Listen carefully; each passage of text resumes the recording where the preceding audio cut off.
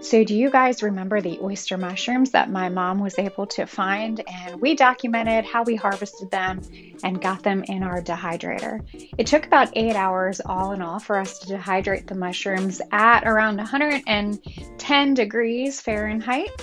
And now they are ready to go in a jar. So we're collecting them, putting them in a jar. We might grind some down, make some capsules with. We might leave some whole and add them into our cooking. But all in all, we were extremely blessed with that harvest.